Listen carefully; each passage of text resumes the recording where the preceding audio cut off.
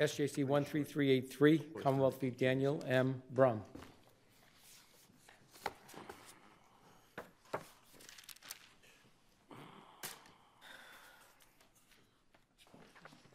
Okay. Attorney Warren, whenever you're ready.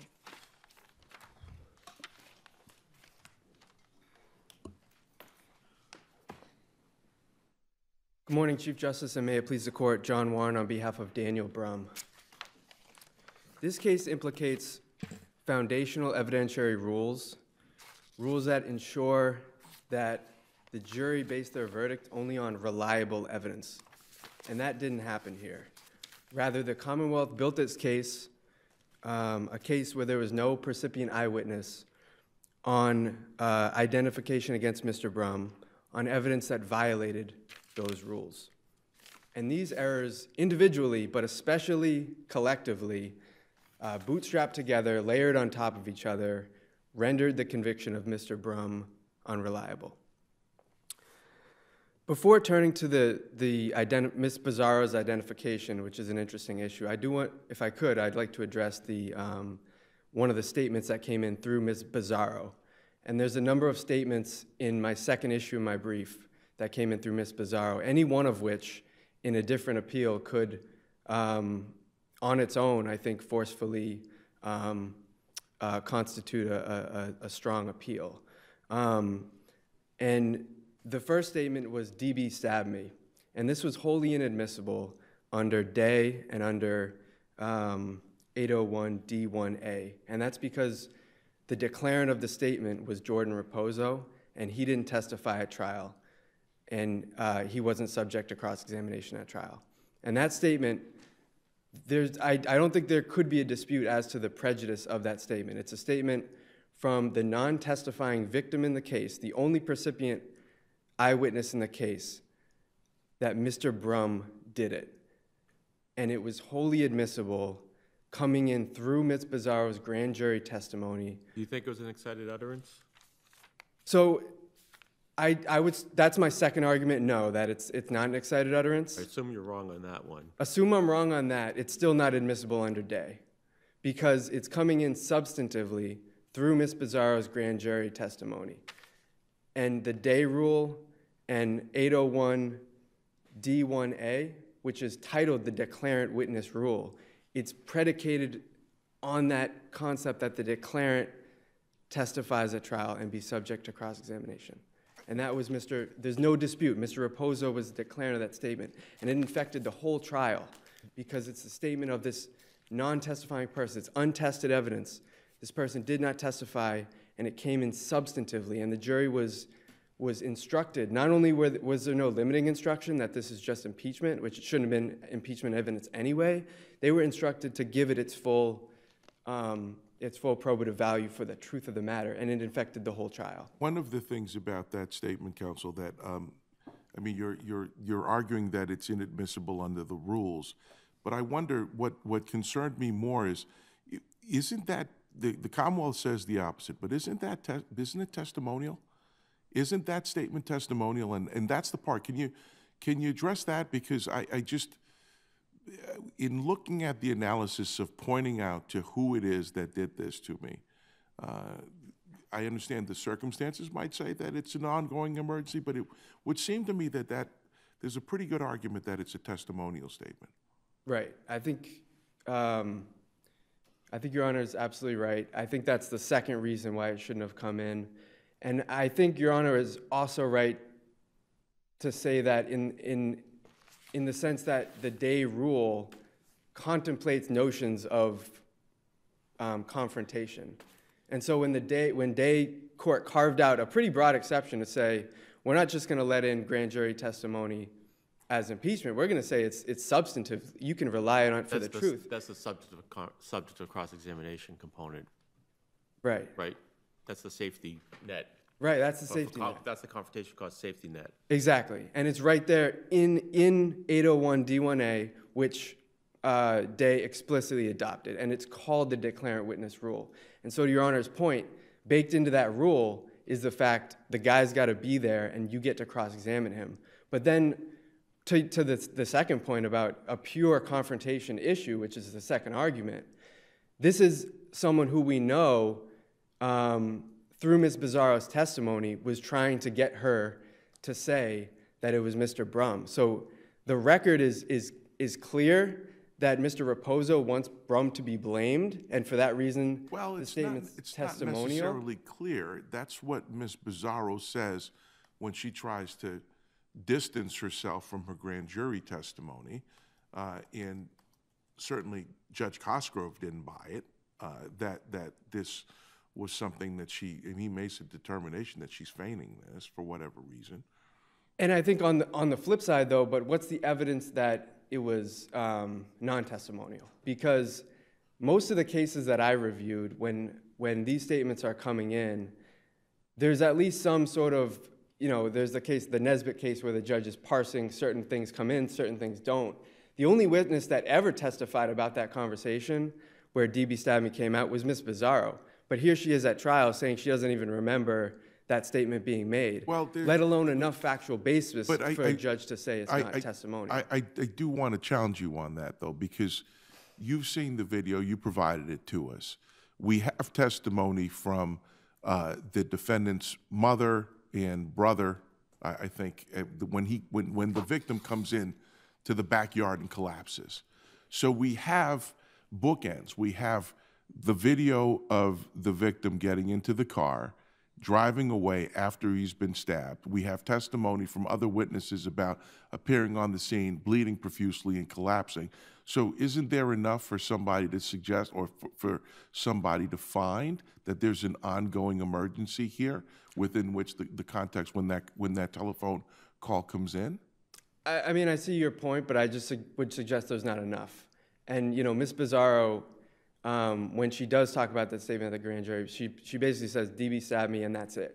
It wasn't, I need help, I'm going to the hospital, call for an ambulance. It was just DB stabbed me, that's it. And what I would suggest is that's simply not a strong enough factual basis. But assume we think it's an emergency and also that Judge Cosgrove made proper findings, or his findings supported a feigning memory loss. You still think your best argument is it's only admissible if it's a declarant and she's not the declarant? Precisely.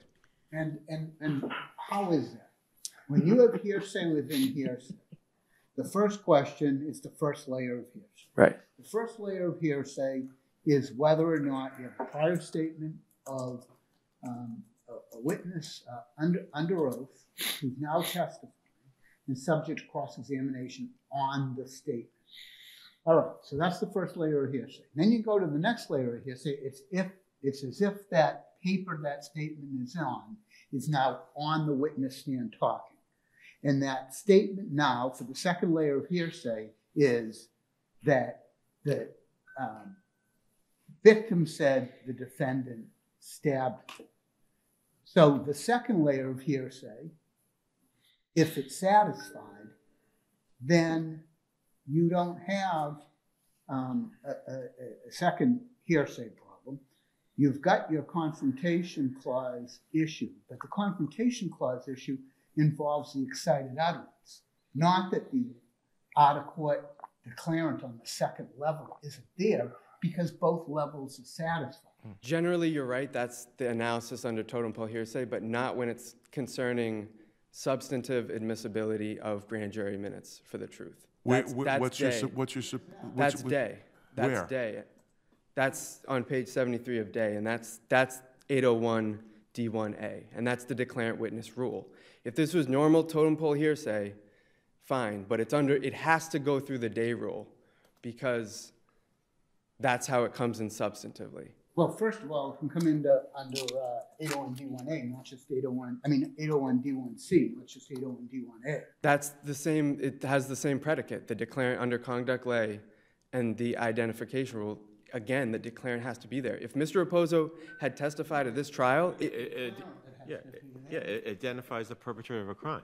Right. That's the ID. The declarant has to be there. If Mr. Raposo had testified at this trial, this statement could have come in through Ms. Bizarro's grand jury testimony for the truth, but he wasn't there. So you're saying for grand jury testimony, the rules are different under day? Substantive. And the regular rules of totem pole hearsay don't apply? Exactly, exactly. And if I could turn to the identification issue, because Give me the line from Day that says that. it's on page 73, and it is the 80, they adopt the 801 D1A rule, which says the declarant needs to be there and needs to be subject to cross-examination. If I remember correctly, 73, is that the footnote that you're? No? No, that's not the footnote. That's in the text of Day on page 73. Can you tell me the language, if you have it? Because the declarant they're referring to is the declarant who testified in grand jury. I would suggest that's not the reading of that's not declarant. That's not how. Is Day a hearsay within hearsay case? It isn't. It isn't, but that's. So they're obviously referring to The declarant person at the grand I would jury. suggest that's not how declarant is used. of in a hearsay within hearsay case. What might be meant by declarant when it's not a hearsay within hearsay case? So the rule itself it's the declarant witness rule. Sure. It's the but reason you're that it's not just saying Day is what says it can't be the circumstance we have here. But Day factually is distinct from the circumstance we have here. And the declarant in Day was clearly the person testifying at the grand jury.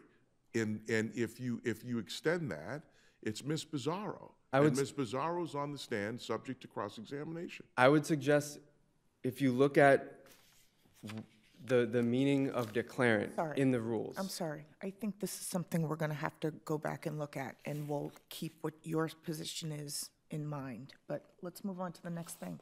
Can I ask you on the next thing?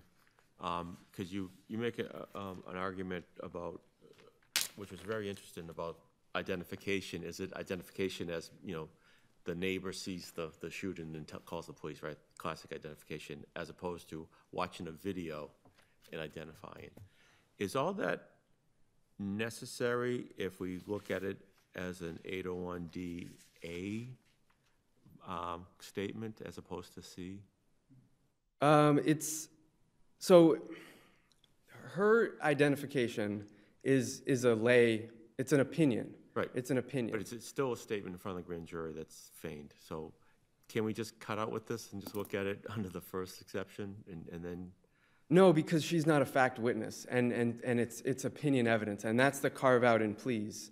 And pleas is specifically under 701. And it's the reason it's an exception really to fact witnesses coming in and saying what they heard and what they saw.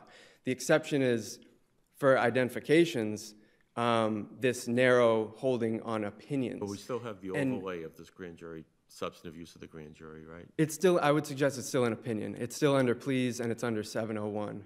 And that's the only way it comes in. And that makes a statement of identification under subsection C, under your view. It's an opinion. I'm sorry, It's I not. misspoke. Exactly. Not a statement of identification. Exactly. It's an opinion on identification. And pleas carves out this exception. It's not a fact witness. It's saying you're going to give an opinion. And the reason that Ms. Bizzarro's opinion was unreliable and inadmissible is, first of all, her opinion was contaminated from the outset. Before she ever made an identification, even on the Commonwealth case, she heard that it was Mr. Brum who did it. That's before she ever looks at a video or from the photograph. victim? From the victim. Mm-hmm. Then we have a video which is angled and distant, and you can't clearly see the person's face or any distinguishing characteristics. Is And the then you victim, is the stabber walking? He's in the video? The perpetrator's jogging on the video. Okay, and he's moving. He's moving, and Say that's why she can tell well who it is, because he has a distinctive. I thought it was a walk, but yeah. No, you're right. What she says is walk. Yeah. The person's jogging on the video. Interestingly, the first ID she ever makes is from a still photograph, so it's not even a moving image. But then she knows the defendant for 15 years. Right. Clearly familiarity, but that's not enough. And so you go to what her actual reasons were for making this ID at grand jury. She says it's the walk and the clothes. Well, the clothes were completely nondescript. The walk, this person's not, the person's jogging on the video, and the first ID she ever makes is from a photograph still. And then what is that missing you're saying goes to admissibility as opposed to just common variety cross-examination? It does, because it's not helpful to the jury. And what else is missing in her grand jury testimony is, this is evidence that's going to give the jury the tools to make their own assessment. That's helpfulness under 701 and pleas. To what extent do we defer to Judge Cosgrove's findings on this? So I would think it would be abuse of discretion. But it's simply not helpful. You look at what's the I factual. don't understand what you mean. It's not helpful if we're looking at in relation to this standard. It's not, well, that's the standard under 701 evidence, opinion evidence. It needs to help the jury decide a fact. He's made that determination that it is helpful because he's made specific findings about that the video itself is clear enough, it's certainly to him, and that's the video that she looked at. Isn't that explicit, if not implicitly, saying that this would be helpful to the identification along with all the other identification evidence? And what I'm saying is that was, he erred there. He erred. He got it wrong. And the factual basis for Ms. Bizarro's opinion as contained in her grand jury minutes, she says the walk and she says the clothes, but there's no description about what it is about the walk, what it is about the clothes that would let a jury make their own assessment, as we usually have in these cases when someone actually comes into court and gives live testimony. This is an opinion witness. This is supposed to be helping the jury out. And what actually happened at trial is... I get on the pleas. We don't want the police officers to say, I'm super witness and that's Joe Smith, right? We don't want that. And we said, no, let the jury do that.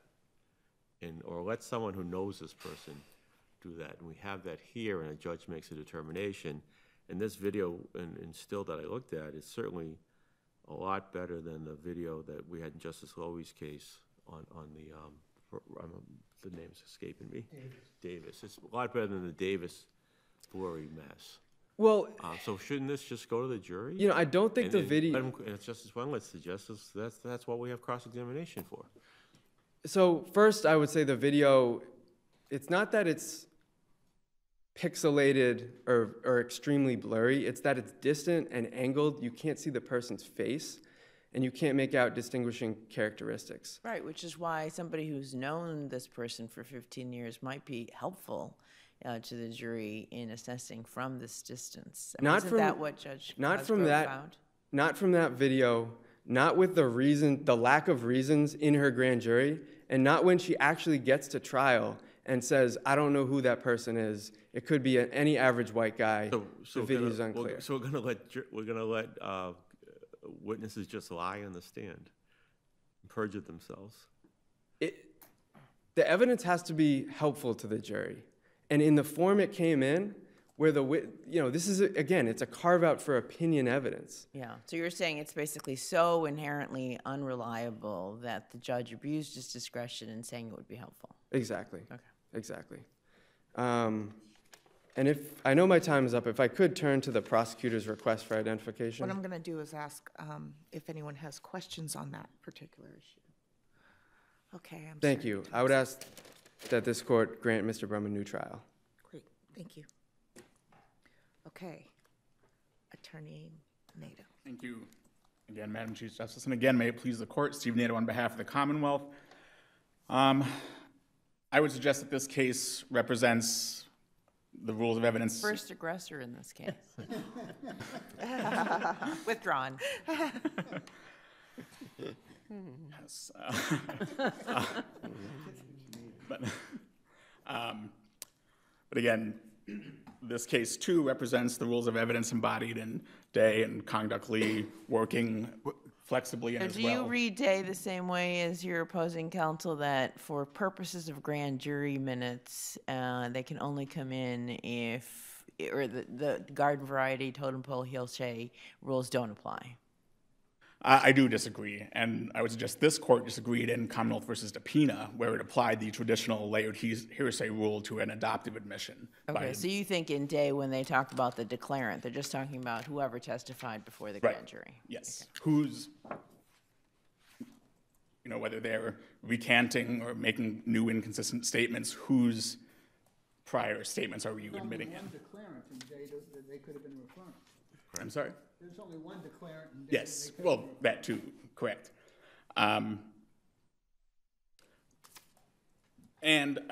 Commonwealth versus Santiago is a case I know I cite it in my brief. It's part of the excited utterance stuff, but in a footnote they talk about layered hearsay being applied to excited utterances, also not in the day context, but again, it seems fairly unremarkable at this point on that piece of it. As to the identification issue my brother left off, I would suggest while there's no case directly on point in Massachusetts, there are indications that the way her opinion testimony on identification was admitted is sort of unremarkable and has found acceptance in Massachusetts. The earliest one dealing with the exact issue that I could find was United States versus Ingram. That's a 10th Circuit case where kind of the main issue they were, sorry? Was that 40-something years ago? Yes. Let me ask you this is how the account started quite well with a very interesting point and then got away from it, which is the problem here is the lack of evidentiary foundations, that we're trying to determine the foundation for a lay witness or the foundation for a spontaneous exclamation from grand jury minutes, not from testimony at trial, and that we don't really have the foundation leaping off the pages of the grand jury to establish that. That's how he started this argument, and he made, I don't know where it comes out, but it's a good point. Well, I think there is more than just the grand jury minutes as to those two things. I think what is persuasive about a lay ID is what's the basis of their familiarity here, and she did testify about some of this at trial. She was a difficult witness, obviously, but I've known him for 15 years. We grew up in the same streets, went to school with his brothers, that kind of thing. And that, she, again, was part of the trial testimony, not just the grand jury evidence. And certainly as to the excited utterance aspect of it, I think there's ample evidence of what was going around at that time. Andrew Brum, his wife, their cousin, sees the victim kind of stumbling into their backyard, bleeding from serious injuries to his nether regions, kind of losing consciousness, unable to hold himself up. And minutes later, Shyla Bizarro shows up and she's freaking out. So there is some independent grounding for the reliability of What about the confrontation issue with DR stabbed me or DR did this? What about the confrontation issue?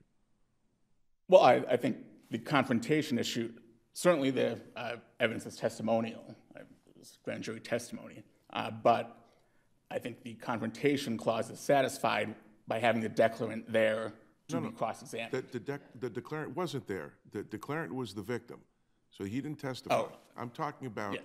what about if that statement, DR did this to me, or what a DR did it, is testimonial without having the person there. What about the confrontation issue? Well, I think confrontation, Well, let me just start you fundamentally. Do you think it's a testimonial statement? no. The excited utterance is not a testimonial statement, no. I think the evidence kind of, the timing of everything pretty clearly shows that's a spontaneous reaction to getting stabbed. Well, that's the evidence part. That's the rules. That's the exception part. I'm talking about the Sixth Amendment part, the confrontation part. Well, I think generally when excited utterance comes in, sometimes in domestic violence cases where the victim may assert a fifth, the declarant is not there to be cross-examined, and that doesn't raise a confrontation issue if the excited utterances are not testimonial, which it wasn't here. And so long as, the layered hearsay stuff all checks out, I don't think there's a confrontation issue beyond that.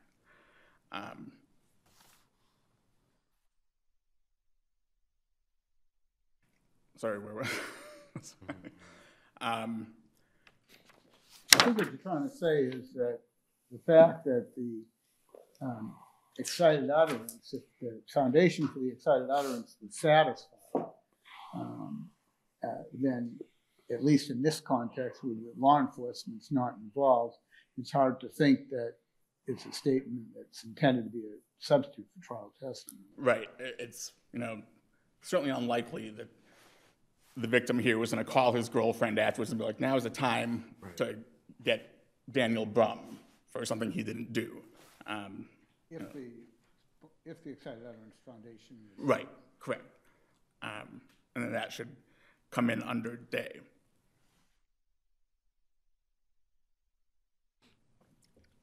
What about that issue of the police officer blowing up the surveillance photo to be able to see the license plate number in a way that the jury never did?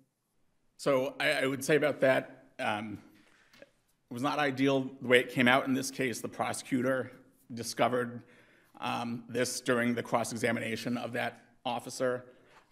But I did check with the prosecutor, ADA Gilderson, and he confirmed with the police that they do have this new technology. It has a name, I forget what it's called, but they can sort of zoom in and clarify and enhance.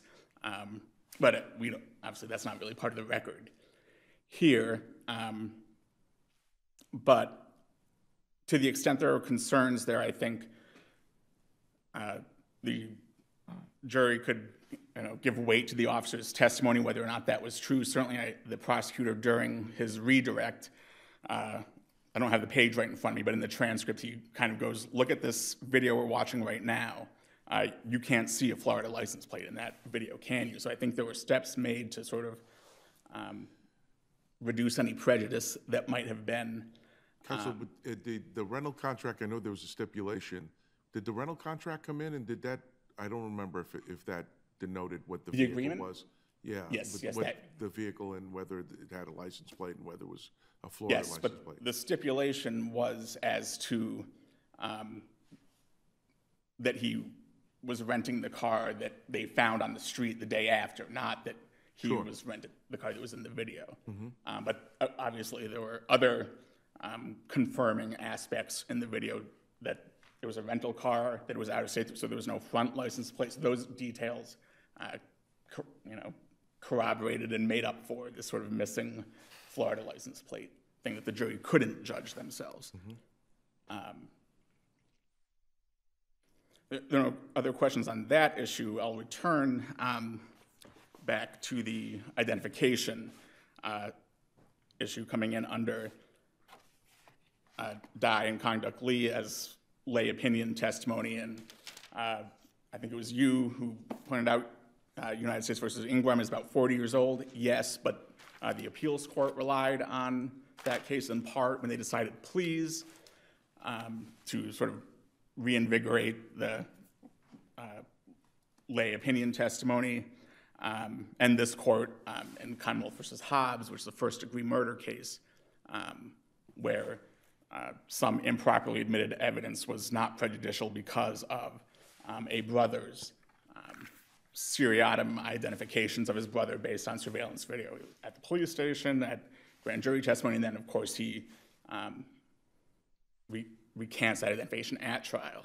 And that issue wasn't specifically raised, but under 33E, this court apparently was not troubled by it. So I think that's what I meant by saying that there are indications that this is kind of an acceptable practice. And it's not so much that it's within grand jury minutes, although I know the defendant made that argument. It's that is considering Commonwealth versus Davis, and is this appropriate lay opinion? Under Commonwealth versus? Well, we've said certain video, surveillance video is not, like in Davis. Is this permissible lay opinion to have the witness look and the grand jury witness, as it turned out, and say, yeah, this is Mr. Defendant? I think so, and certainly the suggestive circumstances that may have preceded the victim telling her who did it, I think may play part into the... I'm sorry? Which way does that cut? Depending on the circumstance, could make it more unreliable as too unduly suggestive under fairness principles to be admitted. Is that a gatekeeping function of the trial judge? If you have a Davis-Bory video to keep it out? Yes, I think there's that. If it's kind of so unreliable, it shouldn't be. Then it's just not relevant. Right. If it's so boring, right? Or if the video quality is like, I don't believe anyone can identify someone in this video, all those kind of questions that precede admissibility. But those are also questions that the jury has to figure out for themselves. That's something that the trial judges can do. Right. Judge Cosgrove thought this one was good enough. Right. And the judge instructed them on this. You have to consider the nature of their familiarity, to look at the video. And to the extent that there are real liability concerns about letting in lay opinion IDs under day, I think that is sort of a key distinction between eyewitness identifications and the kind of ID that was at issue here, because for the most part with eyewitness IDs, you don't have the event running in the background that you can kind of look at and say, yep, that looks like a good ID to me. No, that looks like a bad one. Here, the jury could look at the video, which as the judge found was of pretty good quality, not great given the reasons I would describe, distance, angle, that sort of thing. But I think a jury could look at this video and say, someone that knew this guy for 15 years, grew up with him essentially, I think they could see this guy at different points in the video. And I think she gave a pretty holistic basis for that. But the jury didn't grow up with the guy. What about having the jury rely on the video to ID him? I think the jury has to rely on, or look to the video themselves. They can't just blindly. Of course, but that you'll be able to tell it's him from the video. Wasn't that sort of a suggestion in the closing? I mean, I think Certainly the video was was a reasonably. suggestion by the defense. Sorry? It certainly was a suggestion by the defense that they didn't need the testimony. That's true, yes. And that was in limine too. That this video is unmistakably clear. We don't need this opinion coming in. Counsel, could I ask you to before your time runs out, address this other kind of one step up argument that your brother makes about the concept or definition of what a percipient witness is, and that because Ms. Bizzarro wasn't a percipient witness to the actual stabbing, that she can't be a percipient witness for purposes of making the identification on the surveillance. And I know that he was relying on that footnote. You say that that footnote is not necessarily helpful because you mentioned to the events in question relate to the circumstances of making the ID, not the actual criminal act. Right. What cases do you have to support that? If you because that was a big deal, I thought, for you to say that, and for the other way. Is there anything that you have that supports that formulation of what to the events in question means when it comes to percipients? Well, certainly there's, not exactly on the same issue, but there's that unpublished appeals court decision that's cited where, it's not an eyewitness to the events of the crime identifying the perpetrator. So already you're kind of getting away from direct percipients, although in that case, it was a witness who saw the culprit running away shortly after. Any federal cases? United States versus Ingram, I think, is the best one. And I don't know if it's just because it, again, seems so unremarkable that it's never really reiterated, but at least even then it seemed like it was acceptable enough that the main issue they were deciding was, does a lay ID opinion come in under 701? And then in a footnote, oh, by the way, that comes in under Rule 801, prior testimonies or prior ID. Are there no other questions?